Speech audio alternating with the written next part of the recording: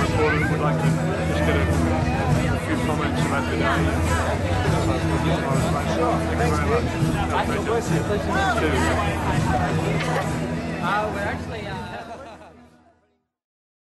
Could you give our audience your name, please? Yeah, my name's Tom Gourlay. And Tom, what are you doing here today? Well, I work for Catholic Youth Ministry, which is the Archdiocesan Youth Office. And today we're here, I guess, to celebrate and to invite all the other young people here. And what are we celebrating for our audience? Celebrating the canonisation of Australia's first saint, Mary of the Cross. And what does her canonization mean to you personally? Well, I'm a teacher by trade, so for me, I see what her example is, I guess, bringing faith to young people and in difficult situations. And I think right now Australia is primary mission country.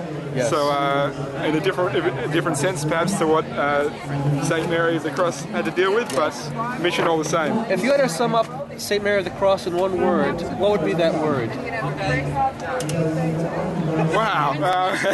Charity. Charity. Thank you. Thank you, Tom. We really appreciate your time. You're most welcome. Thanks, Father Joseph. Thank you. God bless. My name is Michael Connolly. Michael, what are you doing here today at Notre Dame campus, Fremantle? Today we're here to participate in the celebrations of the canonisation of Mary MacKillop. And I personally am here with Catholic Youth Ministries.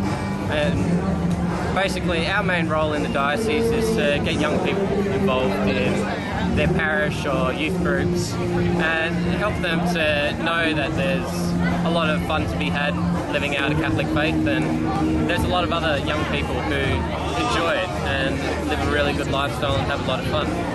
What does the canonization mean to you personally of Mary MacKillop? To me personally, it's, well, coming from a young Australian's point of view, I love the fact that attention's being brought to a new saint that's being made. A common consensus of modern media is that faith is dead and that God doesn't really have a place in this world anymore. But with all the attention that's being brought to this canonisation, it's really bringing out a lot of the Catholic faith and showing that there is good and holy people still being recognised, and it is very important. We're hoping that this is going to be viewed by people all around the world. For people that don't know anything about St. Mary of the Cross, in a few words, how would you describe her to them? In a few words, St. Mary of the Cross was a woman who fought trial basically all her life for what she believed in, what she cared for. And because of her, thousands upon thousands of young people were able to get an education and were able to go through incredible hardship. So, in a few words, Mary MacKillop has been one of the pinnacle roles shaping Australia to what we know it is today. And I hope you don't mind if I just add to our audience that I've known Michael since he was a young boy, and I used to teach him when he was just a young youth. So it's really inspiring to see you, Michael, and to see you persevering in the faith and being an example to other youth. Thank you, Michael. It's been my pleasure. Could you tell our listeners your name, please? Yeah, mate, Jack Baker. And Jack, where are you from? Geelong originally, but live in Perth. What does today mean to you? The significance of today's... What it means is my family wouldn't be here if it wasn't for Mary MacKillop. Okay. Because my great-grandfather was one of two kids whose their mother died, and one was 11 months old, the other one I think was 2.5, in Fitzroy in Melbourne, and they destitute, abandoned kids. The father deserted the family and gone, and the mother just died. So there's two kids left in the house in Brunswick and in Fitzroy in Melbourne, and anyway, Mary MacKillop took them in, and Mary MacKillop took them in. Yeah. Amazing. Put them in the Surrey Hills orphanage, and then placed them in a family up in Wimmera in the wheat belt in Victoria, and and then from there they got an education, and they developed their own families, and they've both long since passed away. But without that, God knows what would happen to them. If she hadn't taken them. Yes. What would someone who never heard of Mary MacKillop? What would you say in a few words would describe her charism, her spirituality? goodness, social justice. Social justice would be the main thing, and I think that's really what the church should be needs to focus on. Justice and truth for all. Well, thank you, Jack. We really appreciate your comments, and hope you enjoy the rest of the day. No worries, Cobber. Thank you. Good on you.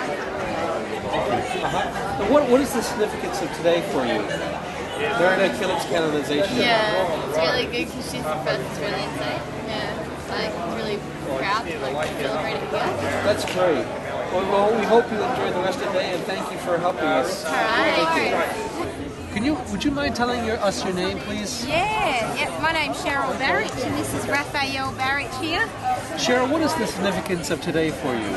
Oh, it's a great day for Australian Catholics because of the canonisation. What do you think is the example that Mary MacKillop gives to Australians?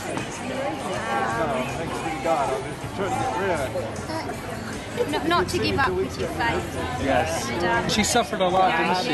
Yeah. To just stick by your faith and stick by Jesus. No matter what. For someone who never heard of her, in a few words, how would you sum her up, Mary MacKillop? A woman of great charity who lived her faith. That's beautiful. Thank you so much. Could you tell our listeners your name, please? I'm Kelvin. Kelvin? Oliver. Yeah. Well, guys, what is the significance of today for you in Australia? You want to go first? Want to go ahead, Oliver? Sorry, what was the question? What's the significance of this day for you with the canonization of Mary MacKillop? Well, the good thing is we don't have a saint here before, so it's the first time we're having a saint in Australia. Good example for all of us. Shows us how to live a life and someone we can call on. I don't know if you were able to, but for someone who has never heard of Mary MacKillop, what would you sum up her charism and her spirituality as? It's beyond this world, I'd say. Beyond this world? Yeah. For her time, the problems that she went through, I don't think I'd be able to survive. In today's society, impossible. So she's a real legend and real hero for me. Yes. Yeah. Do you think she's an inspiration for young people like yourselves? Oh, definitely. In today's world, we need someone like her. We definitely do. Well, thank you. Thank you, guys. I really appreciate you taking the time to talk with us. Thank you, Father. Hope you enjoy the rest of the day. You too. Could you give our audience your name? I'm Pauline Blizzard. Pauline, what is the significance of today to you? Well, I just think it's so important for us to, for once in our life, be given a model to look up to how to become a saint. And I think it's a great witness to the Australian people that there is a God and He did create us for a reason to help and love one another. And I think Mary MacKillop did a very good job in showing that to the people of Australia, all of Australians, the poor and the Indigenous people, and just for our land, she was a great witness. How would you sum up Mary MacKillop's charism for someone who never heard of her, her spirit? How would you sum that up? As a caring, giving and loving person with intelligence. Thank you, Pauline. We appreciate your comments. Thank Hope you you. enjoy the rest of the day. So could you tell our audience your name, please? My name's John Francis Kelly. John. And I'm Catherine. Catherine? Joseph. Joseph? My name's Michael. Michael. Could I ask you, whoever wants to answer, what is the significance of today? What is the significance for you of what happened today? Well, today, present Pope Benedict XVI canonised Australia's first saint, Mary MacKillop. And I'd just say this is Australia's big day. So yes. you know, I saw on the screens that everyone was there at the Vatican. So I was really impressed with it. Catherine, what is the example that Mary MacKillop gives to you? Of like a saint and how she she lived a life of suffering. Did she? Yes. Yeah. And what does that teach you about suffering? If there is any suffering, to like just completely give yourself to God. Very good. If you were to tell someone who never heard of Mary MacKillop in a few words what she stood for, what would you say? How would you describe Mary MacKillop to a child or a young person living across in America? How would you tell them? I would probably describe her as a saint who worked as hard as she could in the desert land of Australia before it was completely settled to just work for people who are sick and dying and that. So, Very good. Thank you for spending the time with us to share with our audience about St. Mary MacKillop. Thank you very much. Child of God, bride of Christ, jurament and shining light. Through the cross you show hope to everyone, shining in the heart of the great southern land. Saint Mary is your name, the angels rejoice. Through your life you proclaim the name above all names, helper of the poor, mother of the lowly, pray for us. You lifted the head of fallen ones, raising them up, you help them to stand. And with all your heart, you serve the Lord.